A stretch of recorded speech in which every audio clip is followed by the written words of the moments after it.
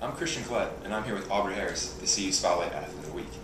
Now, Aubrey, being a captain and on such a young team, do you find yourself being a role model for the young kids? Yeah, I do. Me as well as the rest of my class and Freeman are all like leaders, and I think they look up to us and see the way we lead and what we do, and I think they're going to follow in our footsteps.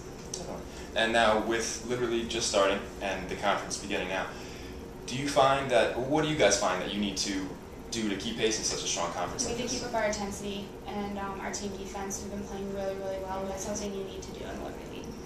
And now, touching on your defense, last year and the year before that, you both set records for least goals allowed per game.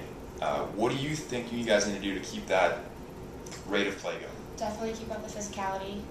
A lot of teams are bigger than us. It's one of our weaknesses, but I think our strength and our smartness tactically helps us a lot defensively.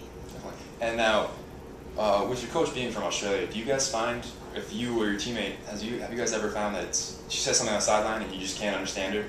Yeah, especially when she's like rushing and like trying to get it all out. Sometimes we have to be like, wait, can you say that again? Sorry. But Great.